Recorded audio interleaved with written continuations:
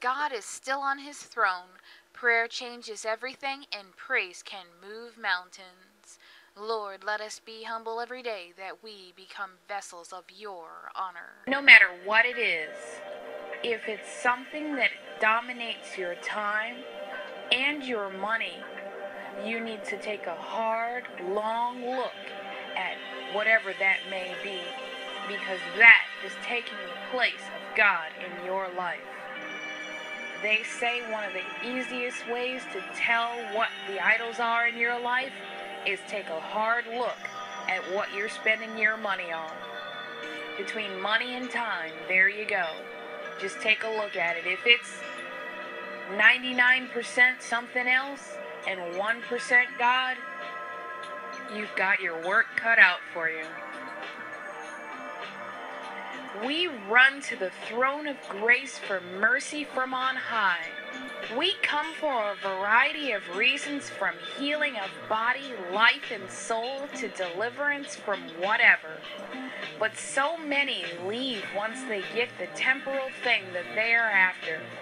They have no intent to seek the vast Christ giftings provided us in the Spirit.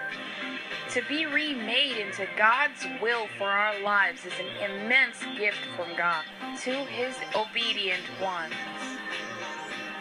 But so many are content with their lives just the way that they are. Or perhaps they don't see how things could possibly change. They don't see how they could be born again.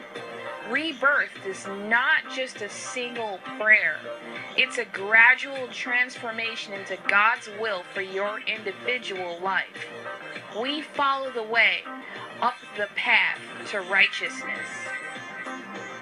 It can change if only one allows the Lord to work using the Holy Spirit in their lives. So many things can be rooted out, like addiction, bad temperament, fear, insecurity, selfishness, and so on. The list is endless.